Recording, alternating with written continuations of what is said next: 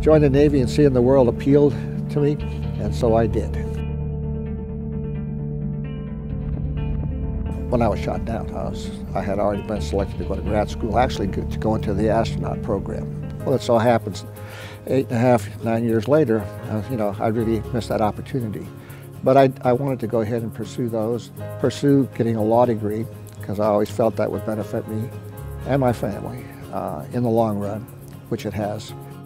I used the GI Bill while I was going to law school, which was a real blessing because it really helped, in essence, starting, with a young family, small kids, working a full job and studying it. It was a blessing, and it has helped so many people. It was probably one of the greatest legislative bills that ever passed in the history of this country.